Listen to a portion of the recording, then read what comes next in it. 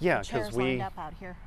Right. And I don't remember, did we say something about the chairs and tables under here? With just days away from saying I do, Catherine Jordan and Micah Semino are tweaking those final details. He said that it would be available. The McKinney couple already calls each other husband and wife, and they've been wearing wedding bands for months. But in 1 week, it will be official. We worked together at Walmart, actually. Yep. He was my boss. But it's not as unseemly as it sounds. Once they transferred to different stores in 2018, the two began dating, and it was seamless. A few years later, Micah moved in with Catherine and her 5 children. In October of 2023, Micah popped the question.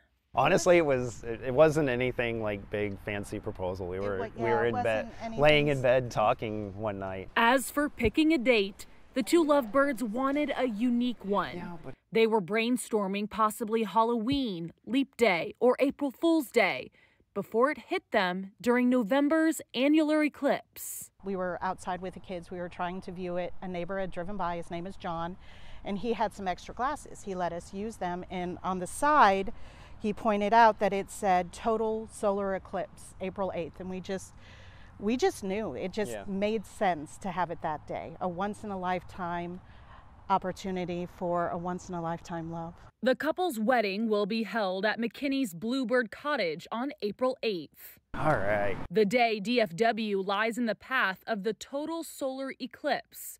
They've timed it out, so totality is right after the ceremony.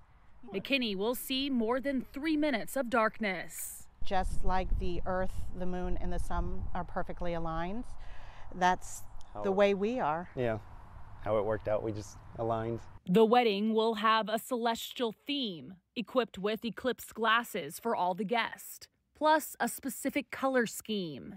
Imagine a sunset, it's kind of golds, burnt orange, burgundy. But for both, it's beyond the wedding day bliss. I feel not only happier with him, but I feel more me. I feel more alive than I ever have in my life before. In McKinney, Peyton Yeager, Fox 4 News.